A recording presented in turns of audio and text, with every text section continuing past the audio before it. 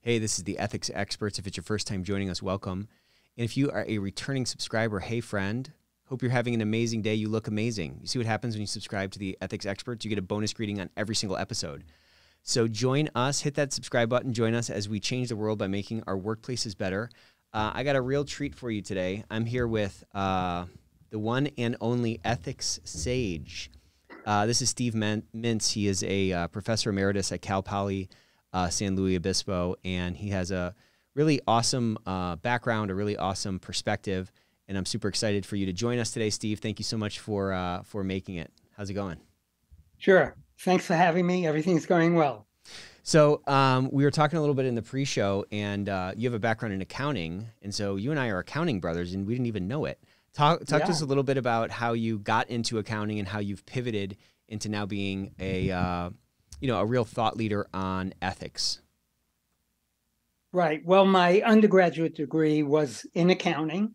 I sort of followed in my brother's footsteps. He was 4 years older. He went down the same road, so I emulated him a lot. And I went into public accounting. At the time, the firm I worked for was Arthur Young, which no longer is in existence. They merged with another firm, became Ernst & Young. And I did that for about 2-3 years, during which time I earned my CPA.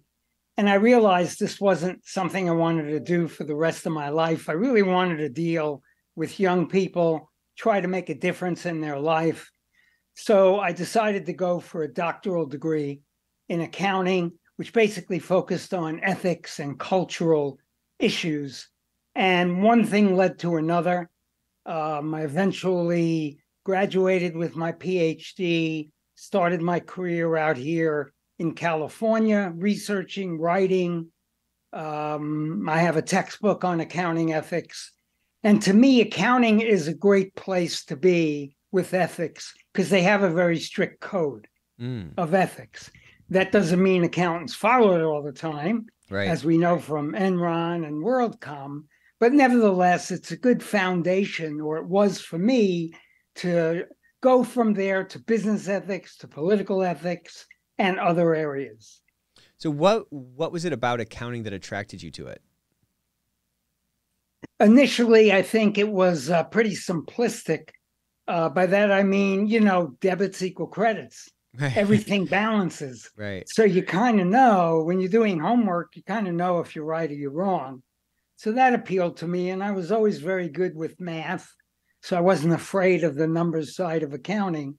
And there were a lot of really, really good jobs back then. The field was growing because of accountants becoming advisors, consultants to their clients in a whole new area of operation. Right. And job availability opened up. So you said something interesting. Accounting lends itself well to sort of launching into ethics because it has a really clean and defined code. Talk to me a little bit about how that differs from these other areas that you mentioned, business ethics, political ethics, and so forth, where those clearly defined codes don't really exist, at least not to that same extent. Well, the thing about accounting is, in order to practice as a CPA, you have to be licensed by a state board of accountancy. There's no licensing in business ethics or political ethics. So you have to pass an ethics exam to be licensed. So there's a stricter code of ethics because the consequences are greater. You violate a provision of the code, you could be suspended, you could lose your license. That doesn't happen in business ethics, political ethics, and so on. So I think it's just a stricter code. The people who go into the field are more committed, or at least they should be. And that gives me something very concrete to teach students. So when I'm up there talking about ethics, and the cynics will say, well, why is this important to me? And so on. I say, well, I assume you want to be a licensed CPA, so the state board licenses you, and they can take it away if you violate behavioral rules. So what are some of those, you're up there in front of the class. What are some of the things that you're really, pushing on or underscoring with respect to accounting ethics, and what are those things that seem to, grate against the students, or are light bulb moments for the students? Well, with respect to accounting ethics, especially those students who go into auditing, independence is the backbone of the profession. They have to be careful not to get involved personally with clients or client management, which is sometimes not that easy to avoid, Right. because a lot of business is done over lunch, maybe at country clubs. And it's only natural that a close relationship occurs, but that creates a conflict of interest, even if not in reality, in appearance. And, appearances can kill you, as we know, certainly in politics. So, that to me was a very relatively easy message to get across and point out why accountants were different than virtually any other field. If you look at, for example, lawyers, they owe their ultimate allegiance to the client, doctors to the patient, accountants to the public interest. So there's a difference there as to, the stakes are higher for accountants and CPAs. Yeah, that's interesting.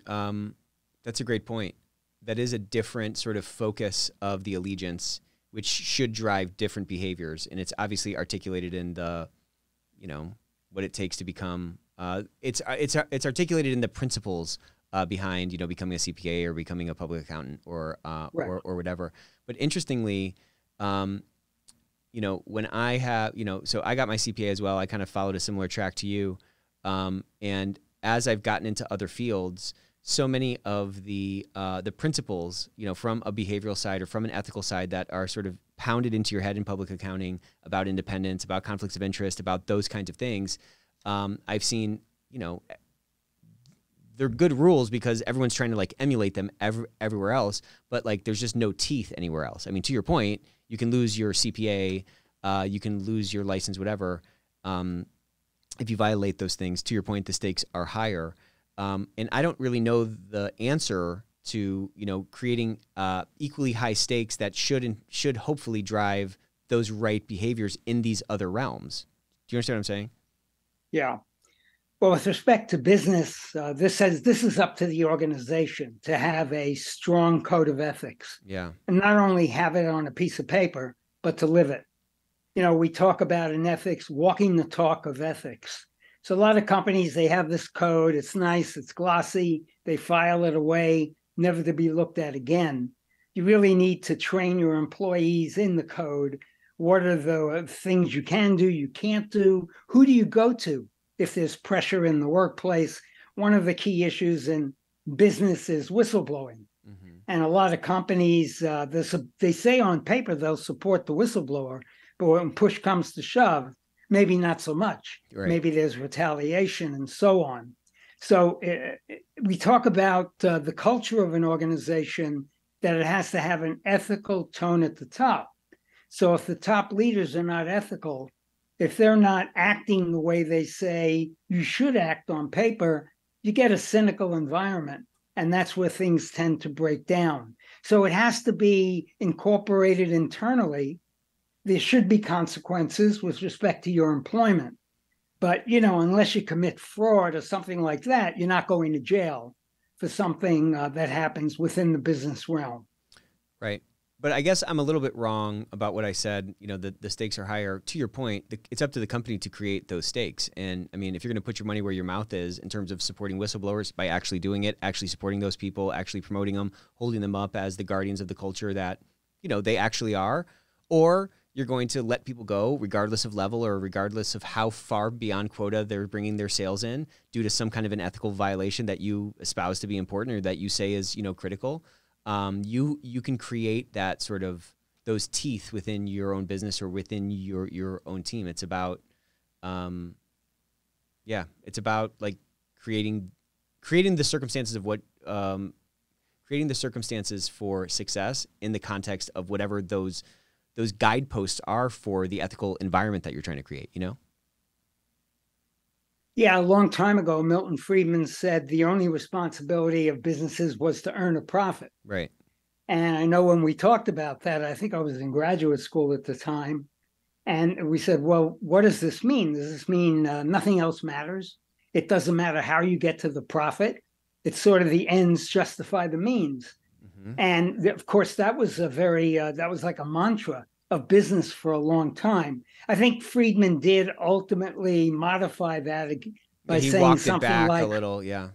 yeah, yeah, maximize profit within the rules of the game, so to speak. But he never went so far as to say businesses had a social responsibility, or what we talk about today with things like conscious capitalism, sustainability, ESG, and all those things, where social responsibility in some form or another has been brought into the evaluation process. So that's interesting. I've never talked to somebody who was in graduate school when that famous article came out, and that, to your point, cast a I don't want to, yeah, maybe a shadow. It cast a shadow over business for a really long time. That mentality crept its way into MBA schools. It was sort of made its way into economics. It made its way into textbooks. It made its way obviously into the minds of those people who became titans of industry, who were controlling large organizations that then everybody else was trying to replicate. Like, it was a very insidious mentality that, regardless of what Milton Friedman actually meant, regardless of whether his what I called walking it back, or his sort of clearing up of the message, regardless of what the core of that was, the message that was sent was one of exactly what you said: the ends justify the means, or the ends justify the meanness, frankly, in the context of business. What was that like when that came out? Was it a lot of like head scratching? Like, tell me a little bit about how you saw things pivot after that, if in fact that was a major catalyst or a major sort of turning point for the direction of business in general. Yeah, I remember in graduate school, we had many debates with the professor over this issue. And a Interesting. lot of us were idealistic, as many young people are, and it just didn't sound right.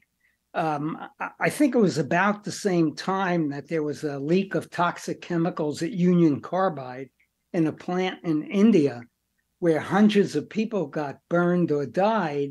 And, maybe they maximized profit because the chemicals were not stored properly. It was less of a cost. But how could you say that you're ignoring or putting in second place Right. social responsibility? So there were a lot of debates, and I'd have to say the class was probably split two against Milton Friedman, one, for Milton Friedman. Interesting. So 2/3 of us pretty much were arguing with the professor over this issue, who supported Milton Friedman. He basically said, well, where do you draw the line with social responsibility? Right. What's socially responsible and what's not? Is it Right. socially responsible to pay a living wage? And we were starting to talk about gender equity. What does it include? The problem was that field was just forming Right. at that point. It was at that point that courses in business, government, and society were making their way into MBA programs. So it wasn't very clearly defined, although certain things were pretty obvious with respect to how you treat your workers, discrimination, health and safety in the workplace, which were the earliest issues, pretty much, of social responsibility. So interesting. I wonder, 10, 15 years after that debate, how that split in the class would look. Would it be 2 versus 1 on the other side? It's just it's very interesting. And all those issues that you just talked about, it's not like we've solved them. You know what I'm saying? Like, they're still the same issues today, Well, that's life in America, isn't it? And Yeah, that's true. we're talking about things we've been talking about for who knows, 20, 30 years, kick the can down the road, call it what you may. Yeah, they're just very hard decisions, which is why they don't be made. They're not made right away, and they're just delayed, delayed, delayed. I think corporations have become much more socially conscious.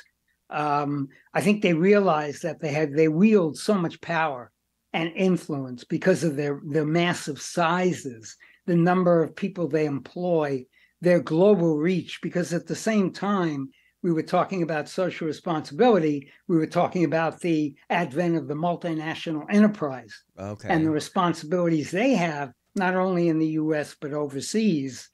So it's been an evolution, have a long way to go. My fear has always been whether companies are treating this issue as a lot of them have fancy statements now, especially for things like sustainability and ESG. Right. Is it window dressing, Well, or that's the do they question. really feel it to the core? Well, that's the question. And I think, yeah, where is the line between the greenwashing? It's kind of greenwashing what a lot of folks are doing, and what I think a lot of those who are against this broader ESG movement, maybe rightly so, in terms of what they're seeing, would point to, that it's a bunch of fluff and that it's just marketing and that there's not a real heart behind it. And to your point, you sometimes see these elaborate, ESG statements where they're working on 20 or 25 different initiatives. And it's like, well, you're not actually doing that. And how can you be effective across those things? There's a friend named Allison Taylor, who's really a massive thought leader. And, she has a lot of great pieces on ESG. And what she would say is, you got to focus on 3 or 4 things that actually matter, that you're actually going to do something with, not just in terms of like credibility, but in terms of you actually having the impact that you could potentially have as a larger organization. Because to your point, large companies have the opportunity, because they're so big and they have so much capital and they're so influential, whatever, they have this opportunity to potentially, make this massive impact. But many of them seem to fall flat. And I don't think that most corporations are full of, a bunch of, I don't know. I think there's a bunch of people that are generally trying to make the world better, and they kind of get caught up in the machine, and then it ends up probably appearing from the outside as inauthenticity. Like, I don't think people build those ESG statements with a drive to sort of per se be really inauthentic and put up a bunch of like BS. But I think it ends up being that way because it's, it's like a hydra of like multi-headed trying to go all these different areas, and you don't make any progress or something. Yeah. Well, the key issue we both have an accounting background is measurement. Totally. I mean, how do you measure things that affect the environment or society or governance? Governance may be a little bit easier because you can get into the financial statements and so on. But, carbon emissions, we're still struggling with that. Climate change.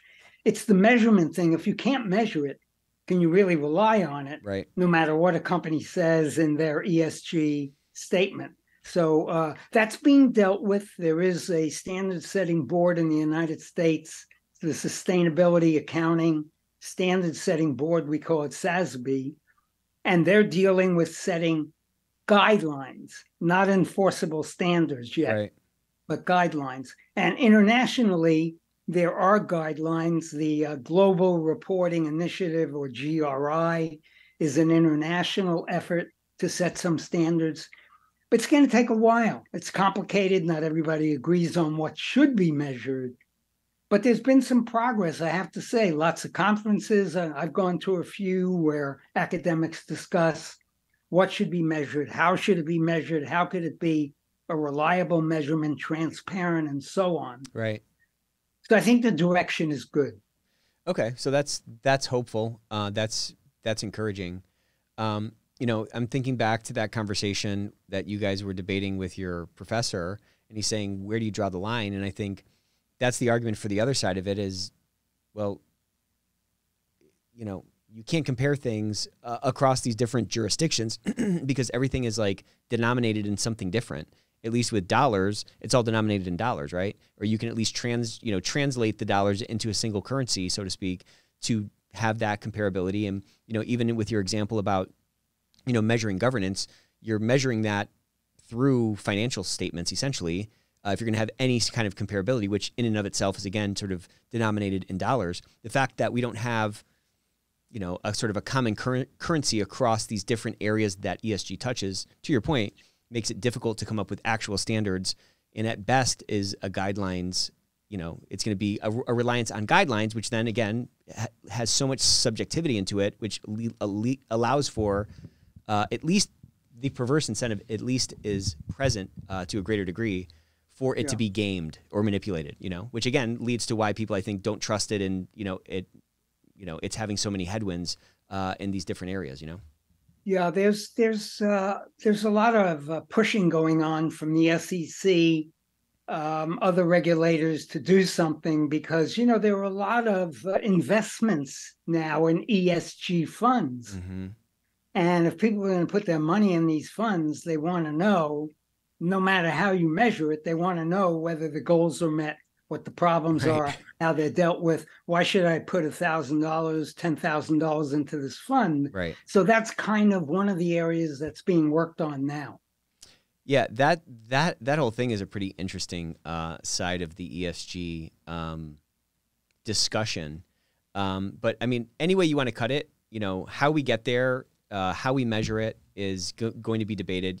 As you say, there's good movement. We're moving in the right direction. But I'm saying, irrespective of how it's actually denominated and compared, the market cares about it.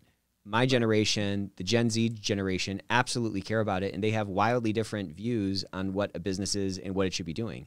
Most all that you would ask would say that some kind of a social impact or some kind of a commitment to the greater good or the public interest, to use that term, is part of a business's sort of purpose, which is definitely in conflict with the sort of the caricature of the Jack Welch type dollars over everything kind of approach to business. How do you see that playing out over the next decade? Well, you made a very good point about your generation, millennials, Gen Zers. Every survey I've seen, it says that folks of those generations want to work for a socially responsible company. They're willing to even take less money if they believe in a cause. So we have, of course, social entrepreneurship now, which is a big deal. So that's very encouraging to me, teaching college students and hearing them really being committed to that, getting away from the usual framework of why you go to work for a firm, what you expect. All these things are changing. It's in flux. I don't know where it's going to end up. But not only the social issues we talk about, work-life balance, for example, people who are working for firms, they don't just want to work 60 hours a week or 70 hours a week, which in some professions, certainly in accounting, certain times a year, like now, is not unusual. Right. But you said you used an interesting word when you were talking about these folks, and the word you used was committed. And I think you can show your commitment through your actions. And if someone is going to B school, for example, and they're willing to take a lower salary to work for a company whose purpose they believe in, as you say, that's a proof of that commitment. So maybe it just works itself out because sort of organically coming up from the individual level, there's so much influence that as those people, ascend to sort of positions in power in their organization, it's just naturally going to prioritize in this like new hierarchy of values. I don't know. Exactly. No, I agree with you completely on that.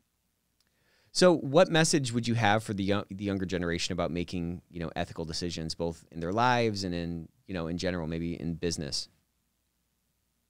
Yeah, I like to use expressions, phrases. Students tend to remember it better and then teach off of that. So one I use is ethics is easier said than done. This makes the point to them. This is not a black and white issue, ethics. It's not always 100% right, 100% wrong. There are shades of gray. So you have to be able to think through. This is where the analytical reasoning skills, critical thinking skills come into play to balance all the different interests, the stakeholders, what their needs are, to look at things like utilitarianism, cost-benefit analysis, Kantianism, rights, and so on. So this is why we even have ethics courses to hopefully teach them how to think in an ethical way. So when they face dilemmas in the workplace, such as being pressured by their boss to overlook this, overlook that, go along with financial wrongdoing, they know they have a framework to deal with. And there are steps in the decision-making model that we go over. And then the other phrase I use a lot is just because you have a right to do something doesn't mean it's the right thing to do. So students seem to catch on to that thing. They say, okay, I have a right to do something, but it doesn't mean it's the right thing to do. And they'll say, well, if I have a right to do something, how could it not be the right thing to do? I try to make the point that your actions affect others. It's not just you. You have to look at the consequences of your actions. So, for example, I could get on the internet this afternoon and pick somebody who I don't like and bully them. Right. I have a right to do that. Nobody's going to put me in jail for that. But is it the right thing to do? Clearly not. Right. We've seen a lot of examples with bullying, and young people especially so affected by it, even becoming suicidal as a result. So what is Kantianism? What is that? Kantian? Yeah.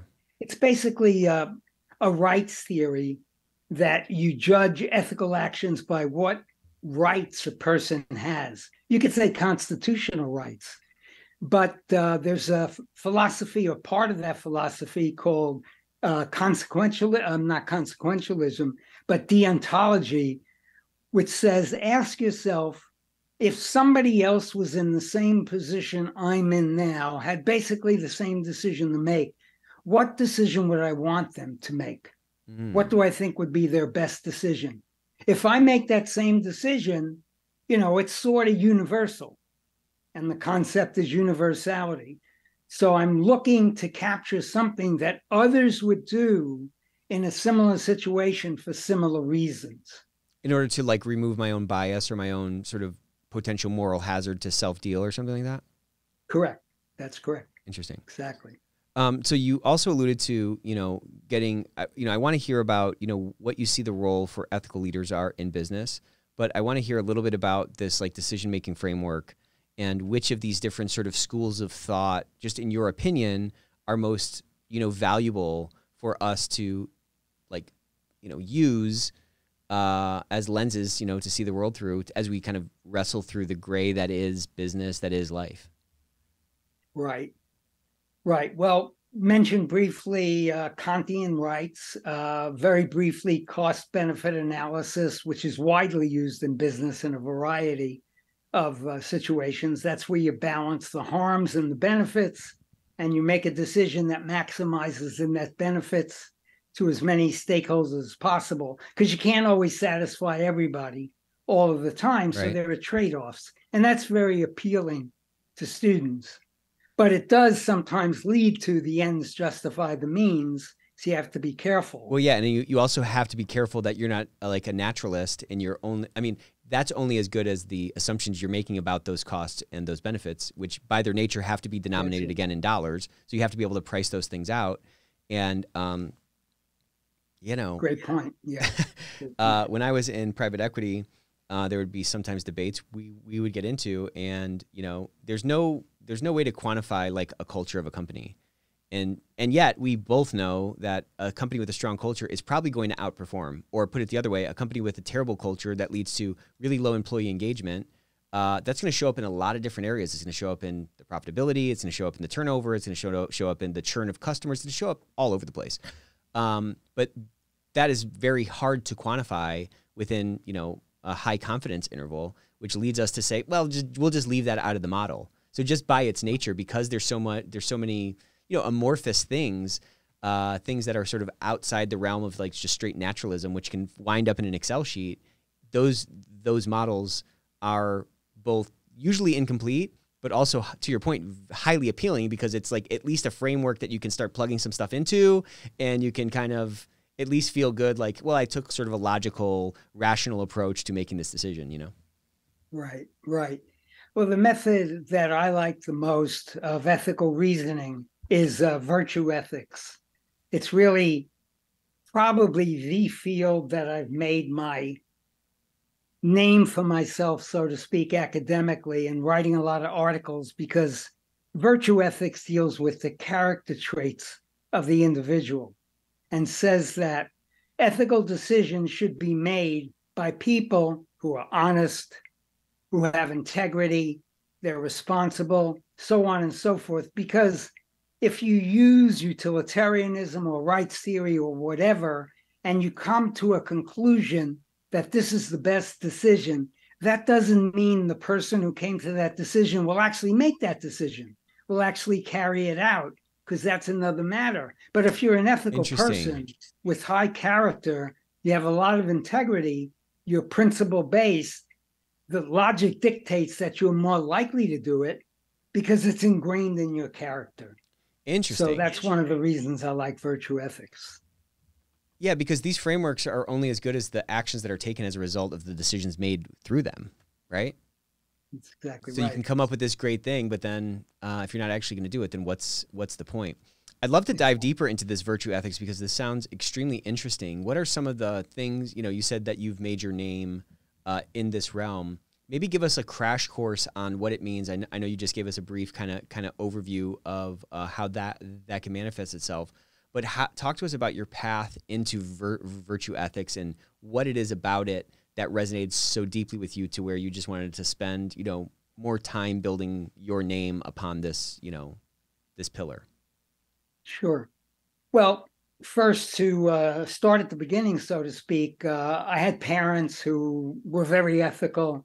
They were always talking about right and wrong. Whenever we discussed something, whenever I messed up as a youngster, they wouldn't just, send me in my room without dinner. They would explain why. They try to make sure I knew why. So honesty was ingrained in me from a very young age, as was personal responsibility, because if I did mess up, it wasn't just go to bed, no dinner tonight. You might be grounded for a week or whatever it is. Take away, back then it would have been your favorite toy rather than your iPad, the internet. Right. So you have to start with that background. Somewhere you have to pick it up. Is it parents? Is it religious institution? Is it the educational institutions, which I think are failing youngsters by not talking enough about that today? So it starts with having that foundation. And then one of the situations I was involved in, I mentioned that I worked for Arthur Young, predecessor to Ernst & Young. Yeah. And I was an intern there, very young, very green. And there was a situation where my best friend, who was also an intern, he had done something wrong. It was a calculation and a schedule that we were turning over to our superior. And he had already handed the schedule in after he realized afterwards that he made a mistake in it. Yeah. So he approached me and he said, "Look, Steve, I need you to cover for me. I'm not going to point out the mistake. If the mistake is caught by the superior, we'll deal with it then. But if any questions are asked of you, Steve, you need to back me up." Well, I made the mistake of backing him up. I mean, here I was, what was I, an 18, 19-year-old kid? Really, my moral compass wasn't completely formed. The superior found out. He asked me about it. I had to cover up my mistake. So I learned early on the consequences of not being truthful. In other words, loyalty is an ethical value, but it only goes so far. Mm-hmm. You can't have loyalty trump honesty and integrity. You get into trouble that way. So fortunately, the consequences weren't that severe for me. They were more so for my friend who did make the mistake. But I learned a lesson that I have to look at really what's the most important thing, not the most important person in making a decision. And in accounting, we're told if you have a crisis situation, you don't understand anything, go to your supervisor always. And I learned that lesson very early on. So character was formed in me at a very young age. And when I started doing my ethical research, this was after my PhD, very few people were talking about virtue ethics. If you looked at philosophy books, it was Kantian rights. It was John Rawls, utilitarianism, and maybe a few other things, the common good, and so on. You wouldn't find virtue talked about. And somebody from a publisher approached me and said, this is a method that we think should be developed. Are you interested in getting involved? And I said, well, let me study it a little bit more, which I did. And simultaneously, the California Society of CPAs approached me because I had already developed a reputation for research and ethics and asked me to write up case studies on ethical dilemmas that CPAs had faced, and they would publish it. I agreed, good sabbatical activity for me. Went to a dozen different firms. Some of the professionals shared their stories with me.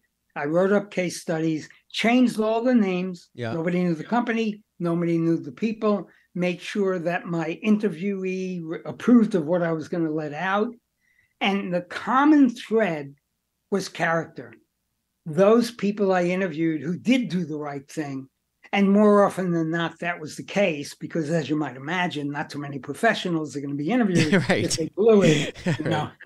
They all fell back on honesty, integrity, trustworthiness. So I started to read about virtue more, write articles.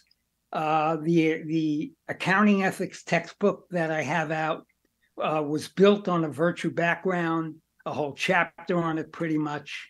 It just spoke to me because of my own character-based upbringing. So think about this, or I'm thinking about this. When does that character turn on?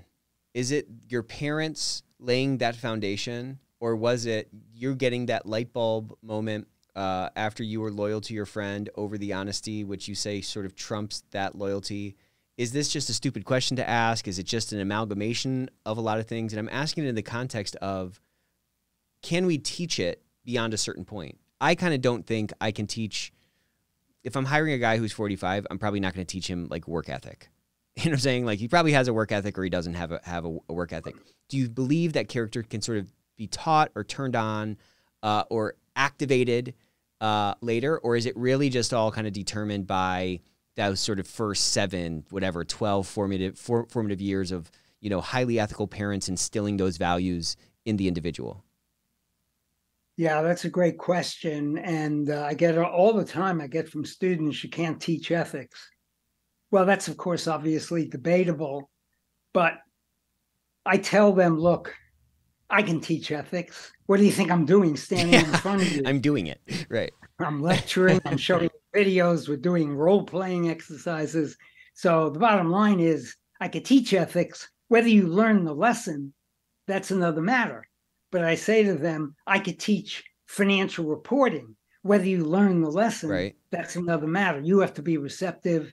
You have to have your own character to grab on to the ethical behavior. So, you know, I always feel like I need to try to teach ethics. There's so much wrong in society today. There's so many things that we're dealing with problematic. And business, of course, is at the forefront. We went through the Great Recession of 2008, 2009. Even before that, there were a lot of instances of fraud going back to the Enrons and the WorldComs. right. And I just feel as an educator, I have to try to do it. It may not work. I always feel like there's three different types of students. One, I'm preaching to the choir. I really don't have to teach them anything. Two, I'm never going to change them. Their mind is made up and they don't think ethics is important. Maybe they're very self-centered and all their actions are based on self-interest, which is not ethical, at least not completely. And then there's the middle. And that's what I'm looking at. Yeah. I'm looking at making the middle ground that might be thinking about it, but they're just not there yet. Maybe they don't have the tools to make ethical decisions, influence their behavior. Yeah, so I think it can be done. Yeah, I think that's right. I think that's the battleground for sure, that middle of the bell curve. Right. And, you know, maybe we're all just kind of on this path and our character is building over time. And it's sort of defeatist to think like, well, if you're not a high character person at a certain age, then you're just not going to be that. Yeah. But it is an interesting question, because if then the major driver of like our world becoming more ethical is that people of high virtue are making the most important decisions that are going to affect more people, and if then a business is sort of a collection of individuals that has the potential to make a big impact in our world, it then is incumbent on leaders in that business to make sure that they're kind of hiring for high character if they're going to perpetuate the culture of ethics that can lead to that sort of, that better outcome that, maybe people are striving for and so forth. How do you agree with that? And if so, how do we start to I just don't see people really trying to hire for character. I mean, maybe they do. It's just, I mean, it's not like it's not a major thing that guys are hiring for. I mean, there's a couple of questions usually about tell me how your character has been, threatened or something over time and whatever. But like, I just don't see it as highly prioritized as like, I don't know, like your degree or your past success or something like that. You know what I mean? Yeah, it's not as measurable. Yeah. It's not as objective.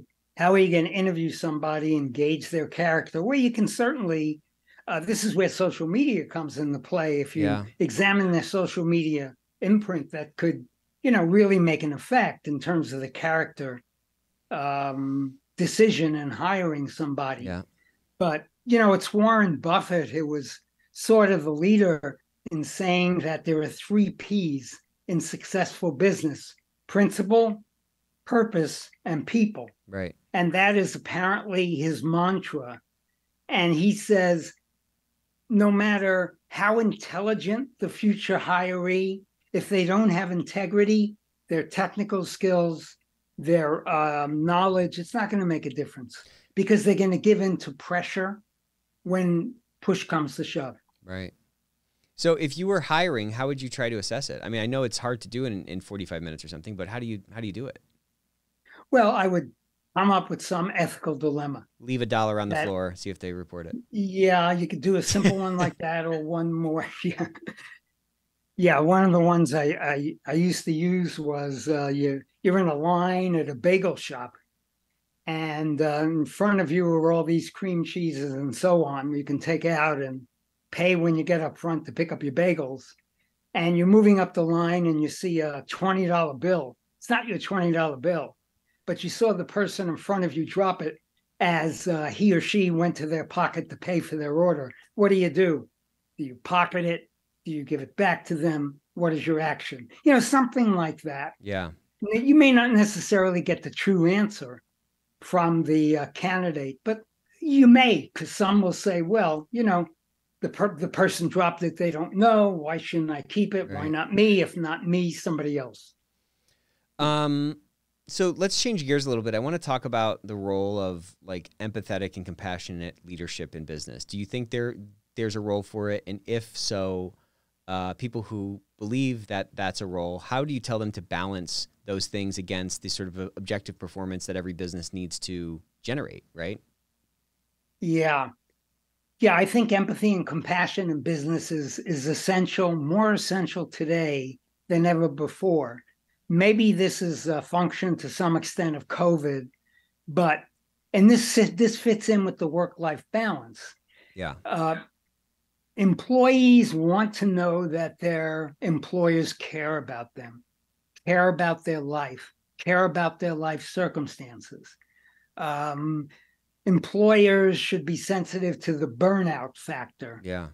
If you're starting to impose 60, 70, 80-hour a week responsibilities on employees, sooner or later, push is going to come to shove, and they're going to probably look for another job. If they need time off for a personal matter, you have to be compassionate.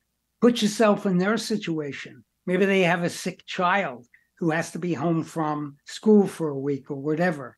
If it was your sick child, wouldn't you want to be able to stay home with them? Not everybody could afford childcare to do that. So sensitivity to the needs of the employees, their health and welfare, their desires from a job, what are they looking for? This is very critical today. I think young people are more concerned about this. Years ago, my generation, okay, tell me what to do and I'll do it. Maybe I don't think it's right, but I'll do it because that's the way things were back then. You didn't question as much as you did today. So I think there are compassionate leaders. I think Warren Buffett is one example of that, who really care about the people that they hire and try to provide the best work experience, balanced between personal and work. I'm not saying it's 50-50, no. Probably it's something like 60-40, maybe work to personal life, something like that. or even maybe more, especially when you're young and you're trying to make your bones, so to speak. Maybe it's 75-25. It also depends on what your personal life is like. Do you have kids, for example? So the whole workplace is just changing in all these ways we've been talking about: work-life balance, social responsibility, conscious capitalism, sustainability, on and on and on. There's more pressure. And I think you mentioned it earlier, as these youngsters, Gen Z, millennials, become in positions of power, I think we're going to start to see some real progress.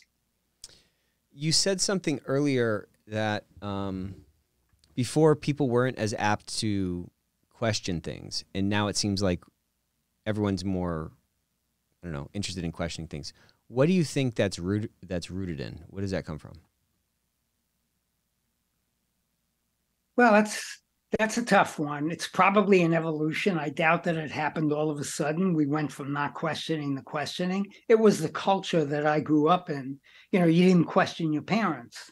If they said do something or don't do something, or put out some punishment. Boy, that would be pretty nice. much, at least the way that would be I nice grew if that up. was still around. Well, yes and no. I think we've gone. I'm just kidding. I have little ones, and they. I think we've gone. I think that boat has sailed. Yeah, that's gone. That's gone. Oh, we have iPads now, at least. Yeah. So it's just a cultural shift. We were taught to question things. I don't know if it goes back to the 60s, maybe with the Vietnam War, where obviously a whole generation was questioning. Right. An incredible event in our life cycle that was still feeling ramifications from.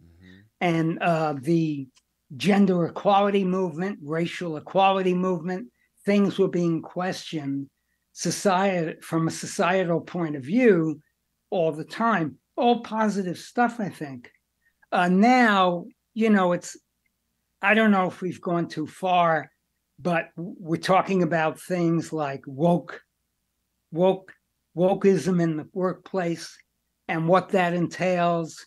And are we questioning the social policies of a company, cancel culture? All these things have worked its way into the lexicon of business. And it's going to be interesting to see where it goes, because we have an election in less than 2 years. And probably these issues of woke, cancel culture, groupthink, all of these terms are going to be debated, I believe, both with respect to education of young people, the political system, and even in the workplace, I believe. I think you're right. It's going to be an interesting. It's going to be an interesting election cycle for sure. So we're getting close to the end here. I always like to ask this question: if you could go back in time and give a young Steve some advice that you wish you had earlier, what would that advice be? Yeah, I think about that a lot. And this may come as a surprise to some of the listeners, but I was not that good of a student until I got into college. All of a sudden, the light bulb went off. I was a mediocre student. I didn't work all that hard. I managed to get through. I think I would have, if I could think back, tell myself to get started a little bit sooner. I may have missed out on things in my earlier education that I regret now. Yeah. In addition to which, the work ethic. I had to develop a work ethic over time. I didn't have it initially, but a work ethic is something you build on. Yeah. It just doesn't happen overnight. And to me, that's one of the things that we're missing as a society: a strong work ethic, efficiency in what we do. And then finally, I would say to myself, do something you love and love what you do, which really did not occur to me after I had worked in public accounting for several years and then finally got into teaching at the university level. But, you know, it turned out fine for me, obviously. But for a younger Steve, to say to somebody going into high school or in high school, find your passion, do something you love, and do it as well as you can, would be my message. That's a great message. You said something interesting about, this work ethic in society being lacking. What do you think has caused that? Well, to some extent, there's a no consequences society out there. The consequences are not the same. Even somewhat regrettably in our criminal justice system, Yeah. people are in the system, out of the system before you can turn your head around. That's just one example. In schools, years ago when I was in school, you got the grade you really earned. And I'm all for equity in everything in life. Yeah. But to say that everybody should get the same grade, or somehow the grade should be normalized based on a lower level, concerns me a little bit. We've gotten away from meritocracy and pursuit of excellence, which, by the way, is a philosophical element of virtue, the pursuit of excellence, because you want to have an excellent character. It's an interesting connection there, actually. Yeah. Yeah. So, well, I mean, if that's true, right? If that's true, then that would sort of mean that there's probably a correlation with like dropping virtue, a falling virtue level across society if those two things sort of move together. Yes. Yeah. I think personal responsibility, consequences for your actions, accountability, we've gone too far away from having that as a society, because some people don't want to be told they did something wrong, right, or they didn't do something well enough. And again, that trickles into organizations, and organizations, you were talking about people in general, but I think as I was listening to that applies to companies in general. That's correct. Yeah. Right. Well, they don't call him the ethics sage for nothing. This was a great conversation, Steve. Thanks so much for joining us. Sure. Where can we find some of your work? Where can we find you in the world? Well, my website is all one word, Stephen Mintz Ethics, STEVEN MINTZ ethics.com. Very good. So by going to my website or just Googling the ethics sage, a lot of stuff will come up. Very good. I write 3 blogs, one on just general ethics, societal, one on workplace, one on higher education. Cool. And like I say, just Googling ethics sage, a lot of stuff will come on that your reader might be interested in. Cool. Well, I could talk to you all day. This has been a lot of fun. I appreciate you being so generous with us. And until next time.